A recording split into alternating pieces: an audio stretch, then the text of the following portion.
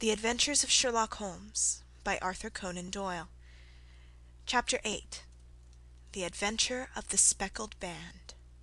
On glancing over my notes of the 70-odd cases in which I have during the last 8 years studied the methods of my friend Sherlock Holmes, I find many tragic, some comic, a large number merely strange, but none commonplace, for, working as he did rather for the love of his art than for the acquirement of wealth, he refused to associate himself with any investigation which did not tend towards the unusual, and even the fantastic.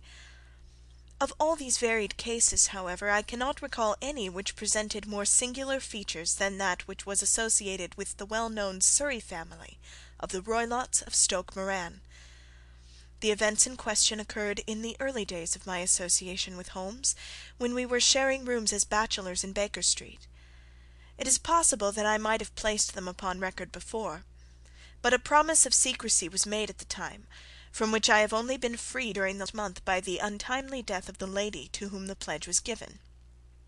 It is perhaps as well that the facts should now come to light, for I have reasons to know that there are widespread rumours as to the death of Dr. Grimesby Roylott, which tend to make the matter even more terrible than the truth.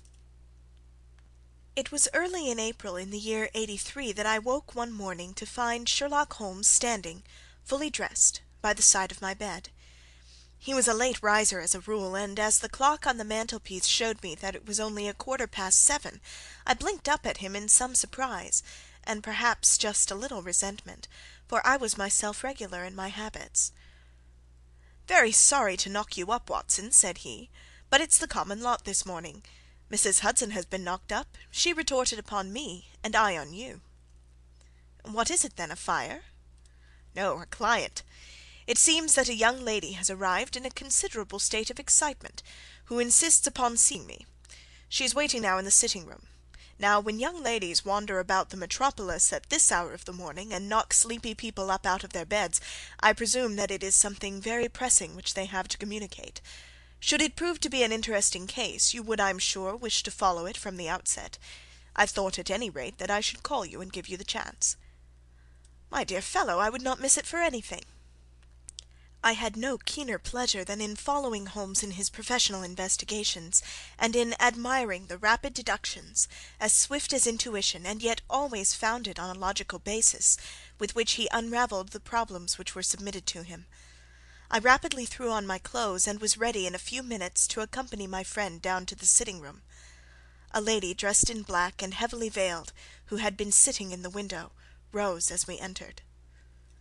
"Good morning, madam," said Holmes cheerily. "My name is Sherlock Holmes.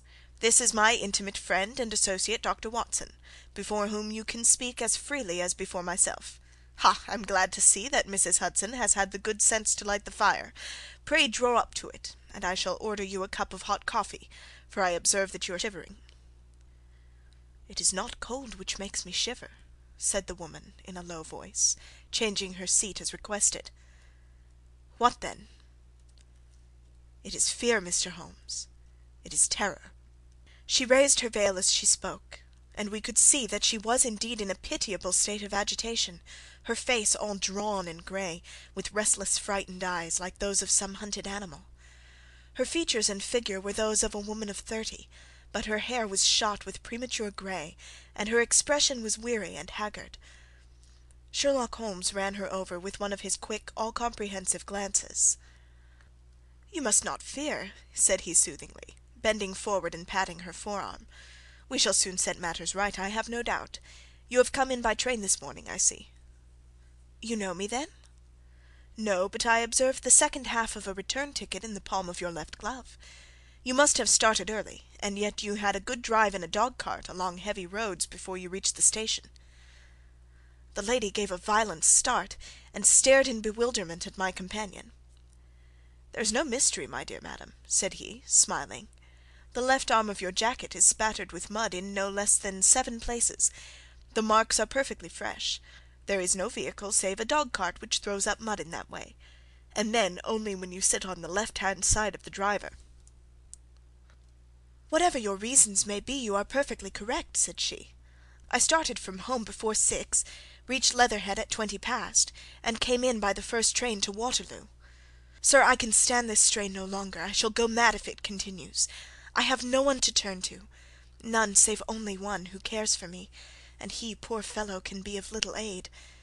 I've heard of you, Mr. Holmes. I have heard of you from Mrs. Farintosh, whom you helped in the hour of her sore need. It was from her that I had your address. Oh, sir, do you not think that you could help me too, and at least throw a little light through the dense darkness which surrounds me? At present it is out of my power to reward you for your services, but in a month or 6 weeks I shall be married, with the control of my own income, and then at least you shall not find me ungrateful." Holmes turned to his desk, and, unlocking it, drew out a small case-book, which he consulted. "Farintosh," said he. "Ah, yes, I recall the case. It was concerned with an opal tiara. I think it was before your time, Watson. I can only say, madam, that I shall be happy to devote the same care to your case as I did to that of your friend. As to reward, my profession is its own reward, but you are at liberty to defray whatever expenses I may be put to, at the time which suits you best. And now I beg that you will lay before us everything that may help us in forming an opinion on the matter."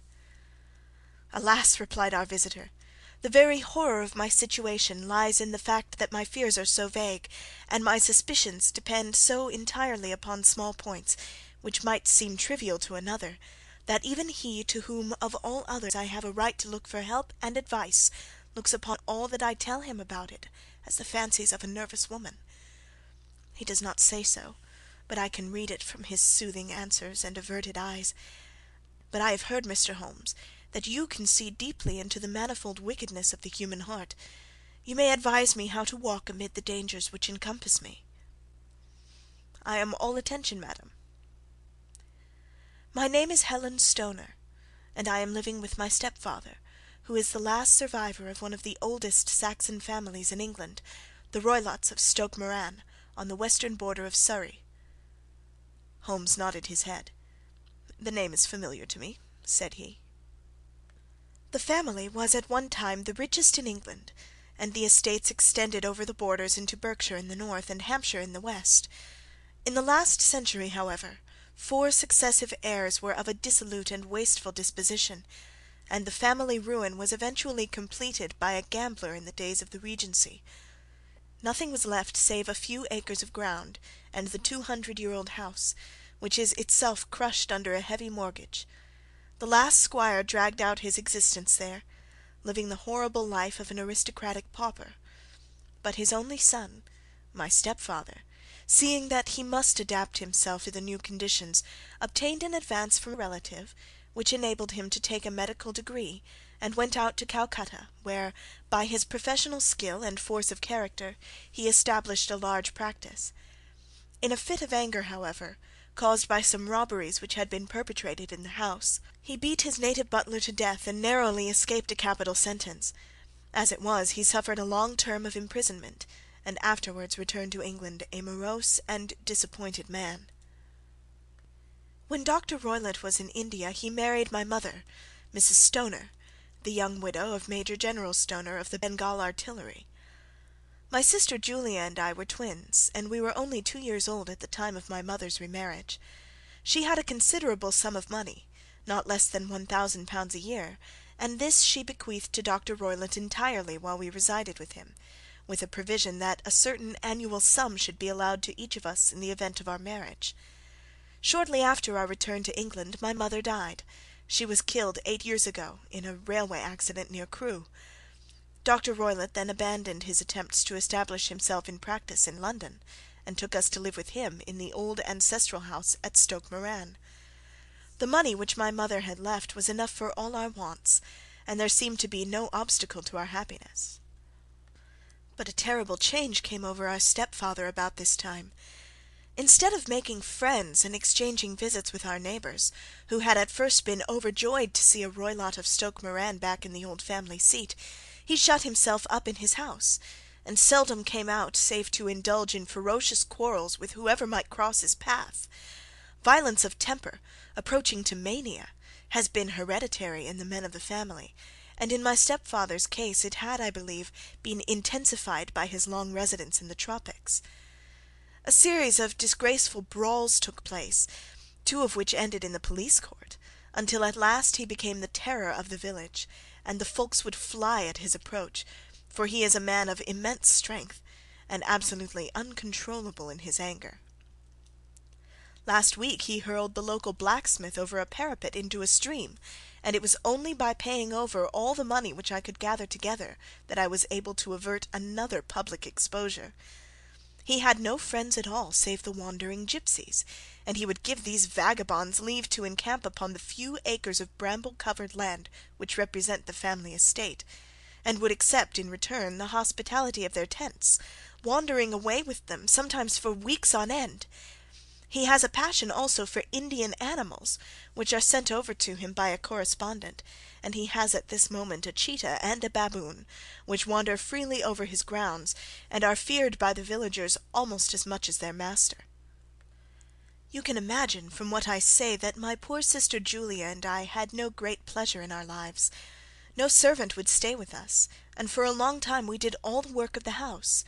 She was but 30 at the time of her death, and yet her hair had already begun to whiten, even as mine has. Your sister is dead, then? She died just 2 years ago, and it is of her death that I wish to speak to you. You can understand that, living the life which I have described, we were little likely to see any one of our own age and position. We had, however, an aunt, my mother's maiden sister, Miss Honoria Westphale, who lives near Harrow, and we were occasionally allowed to pay short visits at this lady's house. Julia went there at Christmas 2 years ago, and met there a half-pay major of marines, to whom she became engaged. My stepfather learned of the engagement when my sister returned, and offered no objection to the marriage, but within a fortnight of the day which had been fixed for the wedding, the terrible event occurred which has deprived me of my only companion." Sherlock Holmes had been leaning back in his chair with his eyes closed and his head sunk in a cushion, but he half opened his lids now and glanced across at his visitor. "Pray be precise as to details," said he. "It is easy for me to be so, for every event of that dreadful time is seared into my memory. The manor house is, as I have already said, very old, and only one wing is now inhabited. The bedrooms in this wing are on the ground floor, the sitting-rooms being in the central block of the buildings. Of these bedrooms, the first is Dr. Roylott's, the second my sister's, and the third my own. There is no communication between them, but they all open out into the same corridor. Do I make myself plain?" "Perfectly so." "The windows of the 3 rooms open out upon the lawn. That fatal night Dr. Roylott had gone to his room early, though we knew that he had not retired to rest, for my sister was troubled by the smell of the strong Indian cigars which it was his custom to smoke. She left her room, therefore, and came into mine, where she sat for some time, chatting about her approaching wedding. At 11 o'clock she rose to leave me, but she paused at the door and looked back. "Tell me, Helen," said she, "have you ever heard any one whistle in the dead of the night?" "Never," said I. "I suppose that you could not possibly whistle yourself in your sleep?" "Certainly not. But why?" "Because during the last few nights I have always, about 3 in the morning, heard a low, clear whistle. I am a light sleeper, and it has awakened me. I cannot tell where it came from, perhaps from the next room, perhaps from the lawn. I thought that I would just ask you whether you'd heard it." "No, I have not. It must be those wretched gipsies in the plantation." "Very likely. And yet, if it were on the lawn, I wonder that you did not hear it also." "Ah, but I sleep more heavily than you." "Well, it is of no great consequence at any rate." She smiled back at me, closed my door, and a few moments later I heard her key turn in the lock. "Indeed," said Holmes. "Was it your custom always to lock yourselves in at night?" "Always." "And why?" "I think that I mentioned to you that the doctor kept a cheetah and a baboon. We had no feeling of security unless our doors were locked." "Quite so. Pray proceed with your statement." "I could not sleep that night. A vague feeling of impending misfortune impressed me. My sister and I, you will recollect, were twins, and you know how subtle are the links which bind 2 souls which are so closely allied. It was a wild night. The wind was howling outside, and the rain was beating and splashing against the windows. Suddenly, amid all the hubbub of the gale, there burst forth the wild scream of a terrified woman. I knew that it was my sister's voice. I sprang from my bed, wrapped a shawl around me, and rushed into the corridor. As I opened my door, I seemed to hear a low whistle, such as my sister described, and a few moments later a clanging sound, as if a mass of metal had fallen. As I ran down the passage, my sister's door was unlocked, and revolved slowly upon its hinges. I stared at it horror-stricken, not knowing what was about to issue from it. By the light of the corridor lamp I saw my sister appear at the opening, her face blanched with terror, her hands groping for help, her whole figure swaying to and fro like that of a drunkard. I ran to her and threw my arms round her, but at that moment her knees seemed to give way, and she fell to the ground. She writhed as one who is in terrible pain, and her limbs were dreadfully convulsed. At first I thought that she had not recognized me, but as I bent over her she suddenly shrieked in a voice which I shall never forget, "Oh, my God, Helen! It was the band! The Speckled Band!" There was something else which she would fain have said, and she stabbed with her finger in the air in the direction of the doctor's room, but a fresh convulsion seized her and choked her words. I rushed out, calling loudly for my stepfather, and I met him hastening from his room in his dressing-gown. When he reached my sister's side she was unconscious, and though he poured brandy down her throat and sent for medical aid from the village, all efforts were in vain, for she slowly sank and died without having recovered her consciousness. Such was the dreadful end of my beloved sister. "One moment," said Holmes. "Are you sure about this whistle and metallic sound? Could you swear to it?" "That was what the country coroner asked me at the enquiry. It is my strong impression that I heard it, and yet among the crash of the gale and the creaking of an old house I may possibly have been deceived." "Was your sister dressed?" "No, she was in her night-dress. In her right hand was found the charred stump of a match, and in her left a match-box." "Showing that she had struck a light and looked about her when the alarm took place. That is important. And what conclusions did the coroner come to?" "He investigated the case with great care, for Dr. Roylott's conduct had long been notorious in the county, but he was unable to find any satisfactory cause of death. My evidence showed that the door had been fastened upon the inner side, and the windows were blocked by old-fashioned shutters with broad iron bars, which were secured every night. The walls were carefully sounded, and were shown to be quite solid all round, and the flooring was also thoroughly examined, with the same result. The chimney is wide, but it is barred up by 4 large staples. It is certain, therefore, that my sister was quite alone when she met her end. Besides, there were no marks of any violence upon her." "How about poison?" "The doctors examined her for it, but without success." "What do you think this unfortunate lady died of, then?" "It is my belief that she died of pure fear and nervous shock, though what it was that frightened her I cannot imagine." "Were there gipsies in the plantation at the time?" "Yes, there are nearly always some there." "Ah, and what did you gather from this allusion to a band, a speckled band?" "Sometimes I have thought that it was merely the wild talk of delirium, sometimes that it may have referred to some band of people, perhaps to those very gipsies in the plantation. I do not know whether the spotted handkerchief which so many of them wear over their heads might have suggested the strange adjective which she used." Holmes shook his head like a man who is far from being satisfied. "These are very deep waters," said he. "Pray go on with your narrative." 2 years have passed since then, and my life has been until lately lonelier than ever. A month ago, however, a dear friend, whom I have known for many years, has done me the honour to ask my hand in marriage. His name is Armitage, Percy Armitage, the second son of Mr. Armitage of Cranewater, near Reading. My stepfather has offered no opposition to the match, and we are to be married in the course of the spring. 2 days ago some repairs were started in the west wing of the building, and my bedroom wall has been pierced, so that I have had to move into the chamber in which my sister died, and to sleep in the very bed in which she slept. Imagine, then, my thrill of terror when last night, as I lay awake thinking over her terrible fate, I suddenly heard in the silence of the night the low whistle which had been the herald of her own death. I sprang up and lit the lamp, but nothing's to be seen in the room. I was too shaken to go to bed again, however, so I dressed, and as soon as it was daylight I slipped down, got a dog-cart at the Crown Inn, which is opposite, and drove to Leatherhead, from whence I have come on this morning with the one object of seeing you and asking your advice." "You've done wisely," said my friend. "But have you told me all?" "Yes, all." "Miss Roylott, you have not. You are screening your stepfather." "Why, what do you mean?"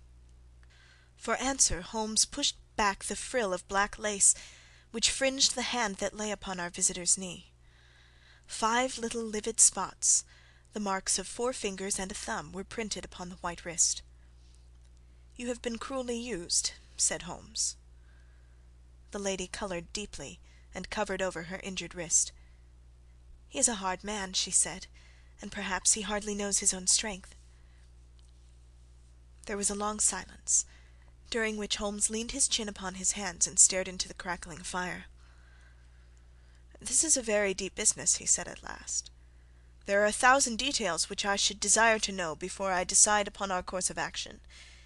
Yet we have not a moment to lose. If we were to come to Stoke Moran to-day, would it be possible for us to see over these rooms without the knowledge of your stepfather?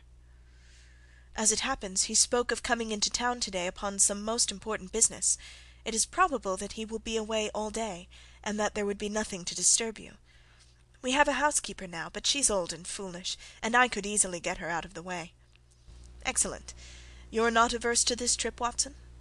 "By no means." "Then we shall both come. What are you going to do yourself?" "I have 1 or 2 things which I would wish to do now that I am in town, but I shall return by the 12 o'clock train, so as to be there in time for your coming." "And you may expect us early in the afternoon. I have myself some small business matters to attend to. Will you not wait and breakfast?" "No, I must go. My heart is lightened already since I have confided my trouble to you. I shall look forward to seeing you again this afternoon." She dropped her thick black veil over her face and glided from the room. "And what do you think of it all, Watson?" asked Sherlock Holmes, leaning back in his chair. "It seems to me to be a dark and sinister business." "Dark enough and sinister enough. Yet if the lady is correct in saying that the flooring and walls are sound, and that the door, window, and chimney are impassable, then her sister must undoubtedly have been alone when she met her mysterious end. What becomes, then, of these nocturnal whistles, and what of the very peculiar words of the dying woman? I cannot think.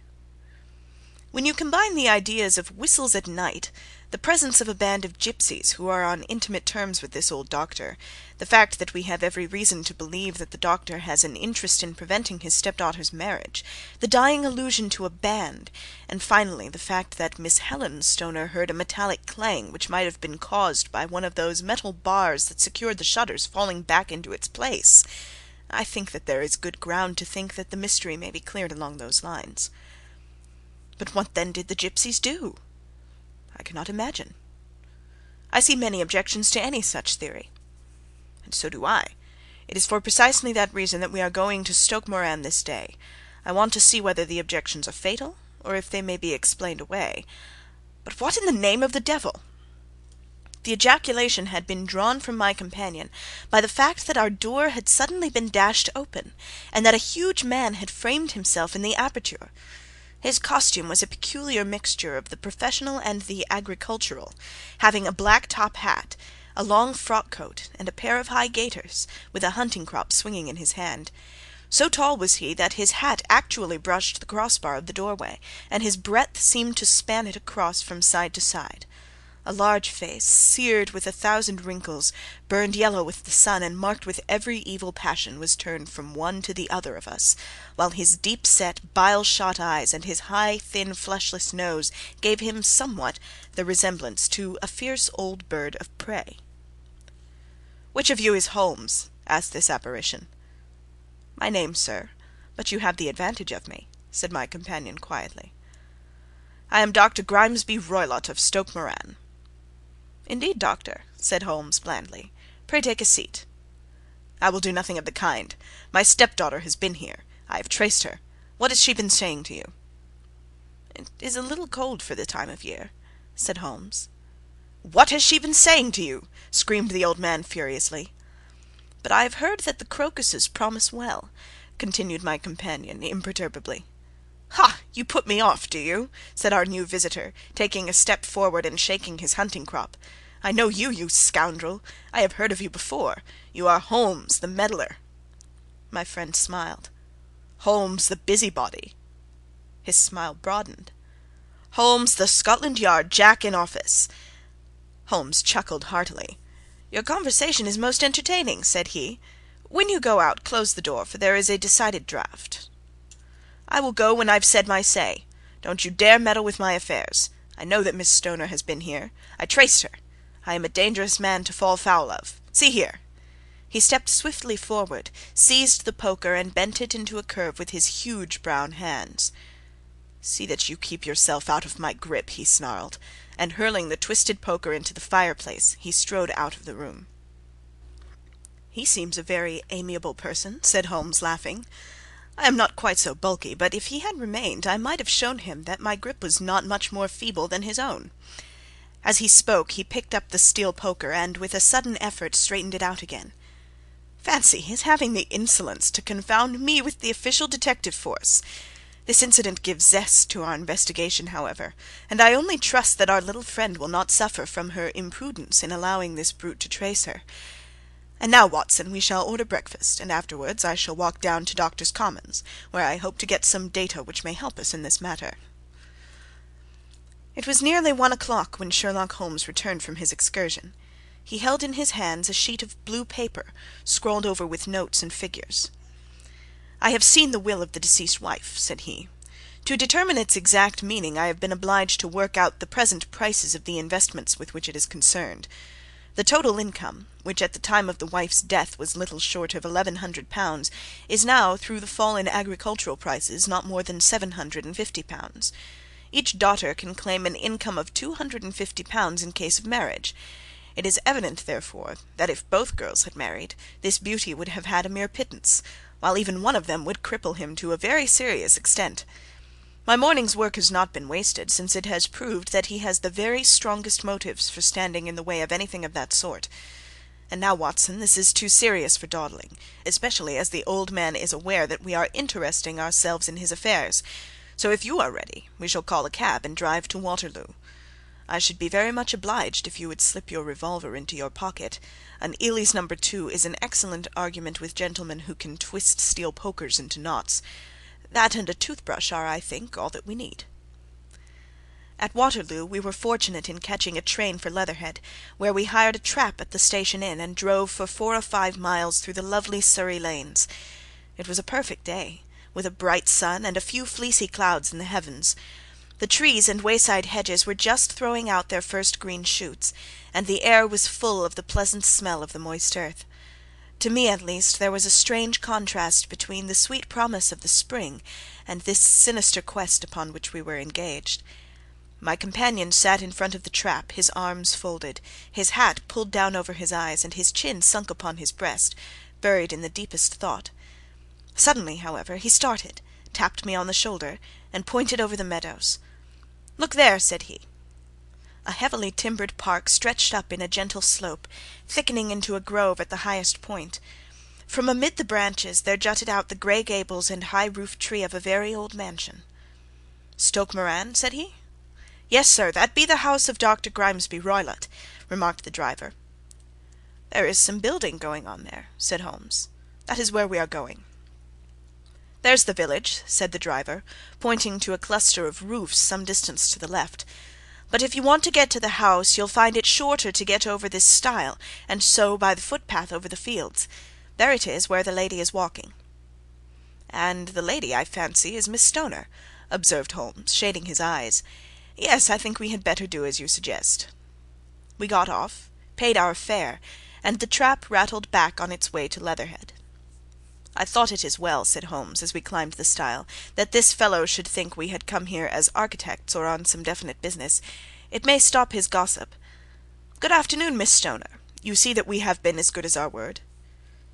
Our client of the morning had hurried forward to meet us with a face which spoke her joy.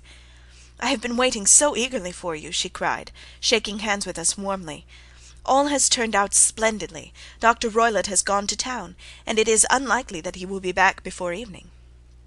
"We have had the pleasure of making the doctor's acquaintance," said Holmes, and in a few words he sketched out what had occurred. Miss Stoner turned white to the lips as she listened. "Good heavens!" she cried. "He has followed me, then?" "So it appears." "He is so cunning that I never know when I am safe from him. What will he say when he returns?" "He must guard himself, for he may find that there is someone more cunning than himself upon his track. You must lock yourself up from him tonight. If he is violent, we shall take you away to your aunt's at Harrow. Now we must make the best use of our time, so kindly take us at once to the rooms which we are to examine." The building was of grey, lichen-blotched stone, with a high central portion and two curving wings, like the claws of a crab, thrown out on each side. In one of those wings the windows were broken and blocked with wooden boards, while the roof was partly caved in, a picture of ruin. The central portion was in little better repair, but the right-hand block was comparatively modern, and the blinds in the windows, with the blue smoke curling up from the chimneys, showed that this was where the family resided. Some scaffolding had been erected against the end wall, and the stonework had been broken into, but there were no signs of any workmen at the moment of our visit. Holmes walked slowly up and down the ill-trimmed lawn, and examined with deep attention the outsides of the windows. "This, I take it, belongs to the room in which you used to sleep, the centre one to your sister's, and the one next to the main building to Dr. Roylott's chamber." "Exactly so, but I am now sleeping in the middle room." "Pending the alterations, as I understand. By the way, there does not seem to be any very pressing need for repairs at that end of the wall." "There were none. I believe that it was an excuse to move me from my room." "Ah, that is suggestive. Now, on the other side of this narrow wing runs the corridor from which these three rooms open. There are windows in it, of course." "Yes, but very small ones, too narrow for any one to pass through." "As you both locked your doors at night, your rooms were unapproachable from that side. Now would you have the kindness to go into your room and bar your shutters?" Miss Stoner did so, and Holmes, after a careful examination through the open window, endeavoured in every way to force the shutter open, but without success. There was no slit through which a knife could be passed to raise the bar. Then with his lens he tested the hinges, but they were of solid iron, built firmly into the massive masonry. "Hum," said he, scratching his chin in some perplexity. "My theory certainly presents some difficulties. No one could pass these shutters if they were bolted. Well, we shall see if the inside throws any light upon the matter." A small side door led into the whitewashed corridor from which the three bedrooms opened. Holmes refused to examine the third chamber, so we passed at once to the second, that in which Miss Stoner was now sleeping, and in which her sister had met with her fate. It was a homely little room, with a low ceiling and a gaping fireplace, after the fashion of old country houses. A brown chest of drawers stood in one corner, a narrow white counterpaned bed in another, and a dressing-table on the left-hand side of the window. These articles, with two small wicker-work chairs, made up all the furniture in the room save for a square of Wilton carpet in the centre. The boards round and the panelling of the walls were of brown worm-eaten oak, so old and discoloured that it may have dated from the original building of the house. Holmes drew one of the chairs into a corner and sat silent, while his eyes travelled round and up and down, taking in every detail of the apartment. "Where does that bell communicate with?" he asked at last, pointing to a thick bell-rope which hung down beside the bed, the tassel actually lying upon the pillow. "It goes to the housekeeper's room." "It looks newer than the other things."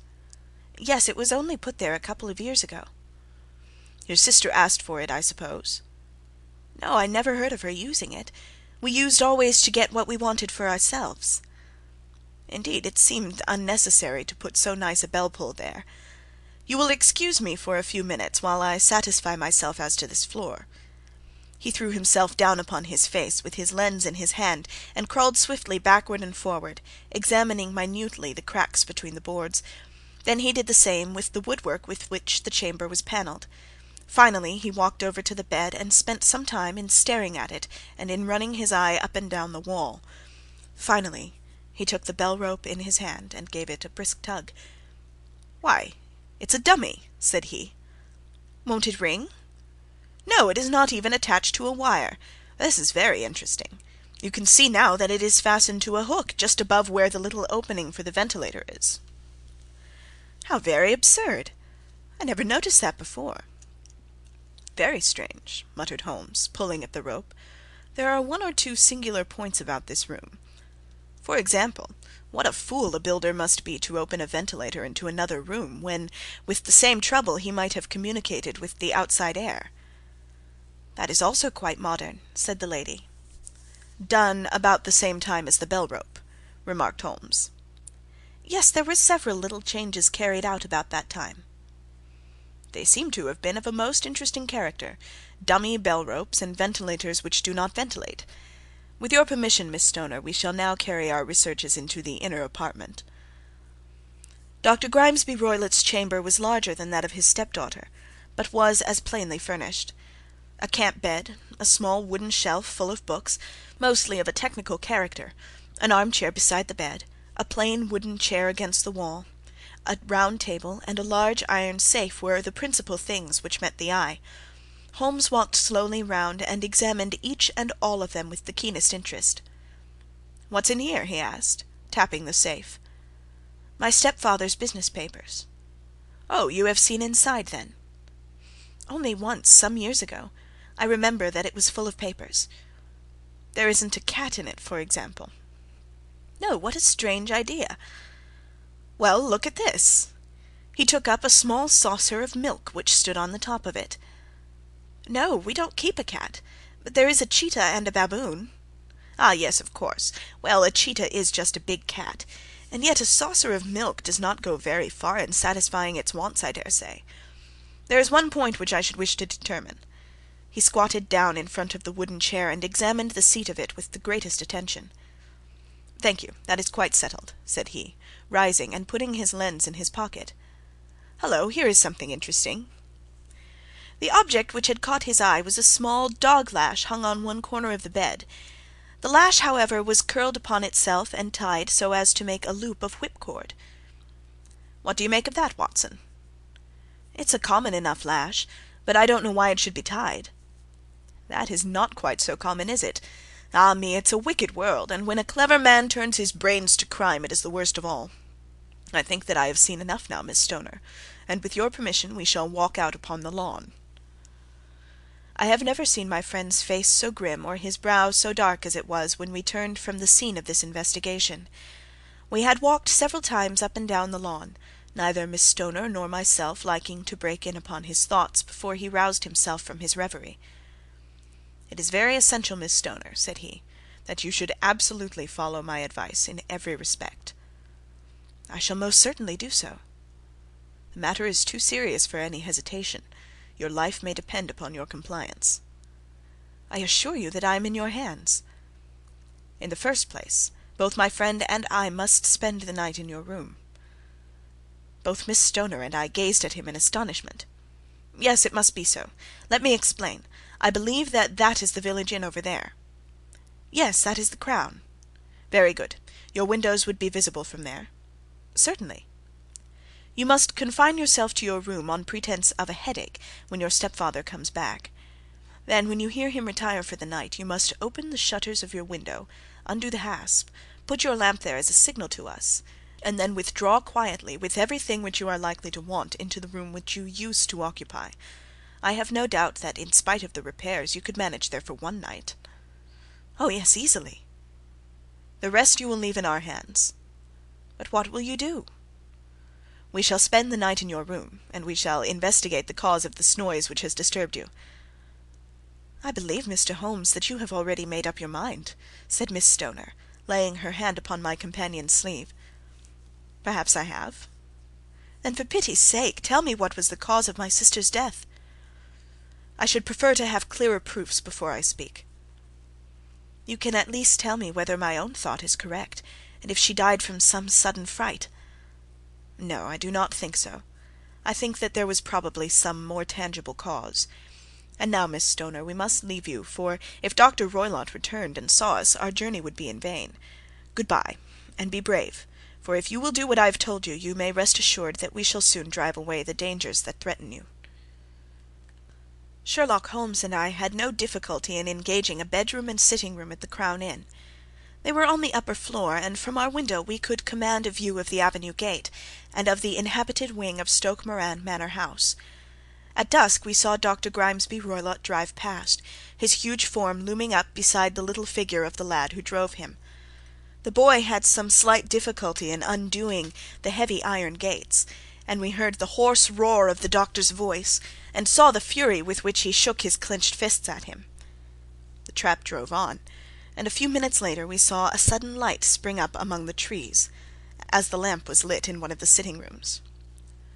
"Do you know, Watson," said Holmes, as we sat together in the gathering darkness, "I have really some scruples as to taking you tonight. There is a distinct element of danger." "Can I be of assistance?" "Your presence might be invaluable." "Then I shall certainly come." "It is very kind of you." "You speak of danger. You have evidently seen more in these rooms than was visible to me." "No, but I fancy that I may have deduced a little more. I imagine that you saw all that I did." "I saw nothing remarkable save the bell-rope, and what purpose that could answer I confess is more than I can imagine." "You saw the ventilator too?" "Yes, but I do not think it is such a very unusual thing to have a small opening between two rooms. It was so small that a rat could hardly pass through." "I knew that we should find a ventilator before ever we came to Stoke Moran." "My dear Holmes!" "Oh yes, I did. You remember in her statement she said that her sister could smell Dr. Roylott's cigar. Now, of course, that suggested at once that there must be a communication between the two rooms. It could only be a small one, or it would have been remarked upon at the coroner's enquiry. I deduced a ventilator." "But what harm can there be in that?" "Well, there is at least a curious coincidence of dates. A ventilator is made, a cord is hung, and a lady who sleeps in the bed dies. Does not that strike you?" "I cannot as yet see any connection." "Did you observe anything very peculiar about that bed?" "No." "It was clamped to the floor. Did you ever see a bed fastened like that before?" "I cannot say that I have." "The lady could not move her bed. It must always be in the same relative position to the ventilator and to the rope, or so we may call it, since it was clearly never meant for a bell-pull." "Holmes," I cried, "I seem to see dimly what you are hinting at. We are only just in time to prevent some subtle and horrible crime." "Subtle enough and horrible enough. When a doctor goes wrong he is the first of criminals. He has nerve and he has knowledge. Palmer and Pritchard were among the heads of their profession. This man strikes even deeper, but I think, Watson, that we shall be able to strike deeper still. But we shall have horrors enough before the night is over. For goodness' sake, let us have a quiet pipe, and turn our minds for a few hours to something more cheerful." About 9 o'clock the light among the trees was extinguished, and all was dark in the direction of the manor house.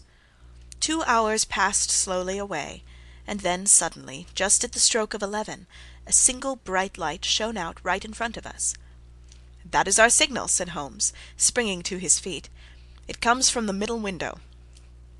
As we passed out, he exchanged a few words with the landlord, explaining that we were going on a late visit to an acquaintance, and that it was possible that we might spend the night there. A moment later we were out on the dark road, a chill wind blowing in our faces, and one yellow light twinkling in front of us through the gloom to guide us on our sombre errand. There was little difficulty in entering the grounds, for unrepaired breaches gaped in the old park wall. Making our way among the trees, we reached the lawn, crossed it, and were about to enter through the window, when out from a clump of laurel bushes there darted what seemed to be a hideous and distorted child, who threw itself upon the grass with writhing limbs, and then ran swiftly across the lawn into the darkness. "My God!" I whispered. "Did you see it?" Holmes was for the moment as startled as I. His hand closed like a vice upon my wrist in his agitation. Then he broke into a low laugh, and put his lips to my ear. "It is a nice household," he murmured. "That is the baboon." I had forgotten the strange pets which the doctor affected. There was a cheetah too. Perhaps we might find it upon our shoulders at any moment. I confess that I felt easier in my mind when, after following Holmes's example and slipping off my shoes, I found myself inside the bedroom. My companion noiselessly closed the shutters, moved the lamp on to the table, and cast his eyes round the room. All was as we had seen it in the daytime.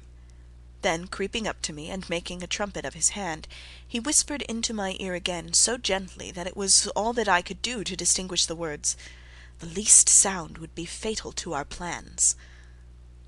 I nodded to show that I had heard. "We must sit without light. He would see it through the ventilator." I nodded again. "Do not go asleep. Your very life may depend upon it. Have your pistol ready in case we should need it. I will sit on the side of the bed, and you in that chair." I took out my revolver and laid it on the corner of the table. Holmes had brought up a long thin cane, and this he placed upon the bed beside him. By it he laid the box of matches and the stump of a candle. Then he turned down the lamp, and we were left in darkness. How shall I ever forget that dreadful vigil? I could not hear a sound, not even the drawing of a breath, and yet I knew that my companion sat open-eyed within a few feet of me, in the same state of nervous tension in which I was myself. The shutters cut off the least ray of light, and we waited in absolute darkness. From outside came the occasional cry of a night-bird, and once at our very window a long-drawn cat-like whine, which told us that the cheetah was indeed at liberty. Far away we could hear the deep tones of the parish clock, which boomed out every quarter of an hour. How long they seemed, those quarters! 12 struck, and 1, and 2, and 3, and still we sat waiting silently for whatever might befall. Suddenly there was the momentary gleam of a light up in the direction of the ventilator, which vanished immediately, but was succeeded by a strong smell of burning oil and heated metal. Someone in the next room had lit a dark lantern. I heard a gentle sound of movement, and then all was silent once more, though the smell grew stronger. For half an hour I sat with straining ears.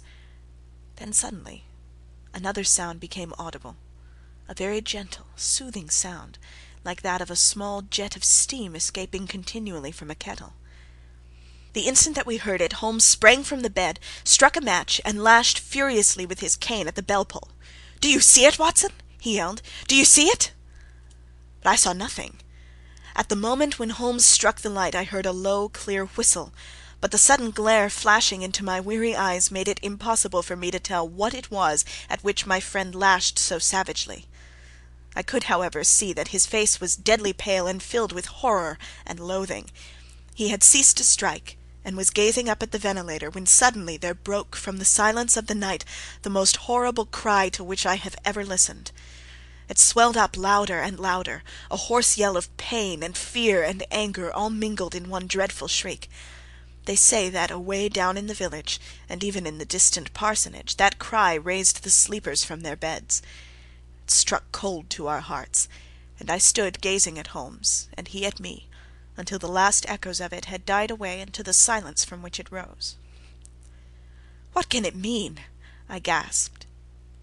"It means that it is all over," Holmes answered, "and perhaps, after all, it is for the best. Take your pistol, and we will enter Dr. Roylott's room." With a grave face he lit the lamp, and led the way down the corridor. Twice he struck at the chamber door without any reply from within. Then he turned the handle, and entered, I at his heels, with the cocked pistol in my hand. It was a singular sight which met our eyes. On the table stood a dark lantern with the shutter half open, throwing a brilliant beam of light upon the iron safe, the door of which was ajar. Beside this table, on the wooden chair, sat Dr. Grimesby Roylott, clad in a long grey dressing-gown, his bare ankles protruding beneath, and his feet thrust into red heel-less Turkish slippers. Across his lap lay the short stock with the long lash which we had noticed during the day. His chin was cocked upward, and his eyes were fixed in a dreadful rigid stare at the corner of the ceiling.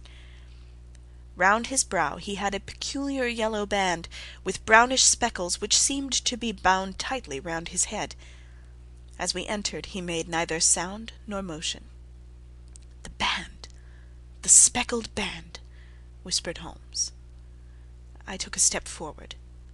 In an instant his strange headgear began to move, and there reared itself from among his hair the squat, diamond-shaped head and puffed neck of a loathsome serpent.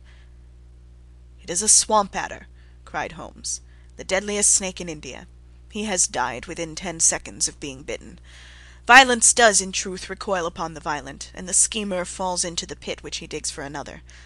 Let us thrust this creature back into its den, and we can then remove Miss Stoner to some place of shelter, and let the county police know what has happened." As he spoke, he drew the dog-whip swiftly from the dead man's lap, and throwing the noose round the reptile's neck, he drew it from its horrid perch, and, carrying it at arm's length, threw it into the iron safe, which he closed upon it. Such are the true facts of the death of Dr. Grimesby Roylott of Stoke Moran. It is not necessary that I should prolong a narrative which has already run too great a length by telling how we broke the sad news to the terrified girl, how we conveyed her by the morning train to the care of her good aunt at Harrow, of how the slow process of official enquiry came to the conclusion that the doctor met his fate while indiscreetly playing with a dangerous pet. The little which I had yet to learn of the case was told me by Sherlock Holmes as we travelled back the next day. "I had," said he, "come to an entirely erroneous conclusion, which shows, my dear Watson, how dangerous it always is to reason from insufficient data. The presence of the gipsies, and the use of the word band, which was used by the poor girl, no doubt, to explain the appearance which she had caught a hurried glimpse of by the light of her match, were sufficient to put me upon an entirely wrong scent. I can only claim the merit that I instantly reconsidered my position, when, however, it became clear to me that whatever danger threatened an occupant of the room could not come either from the window or the door. My attention was speedily drawn, as I have already remarked to you, to this ventilator, and to the bell-rope which hung down to the bed. The discovery that this was a dummy, and that the bed was clamped to the floor, instantly gave rise to the suspicion that the rope was there as a bridge for something passing through the hole and coming to the bed.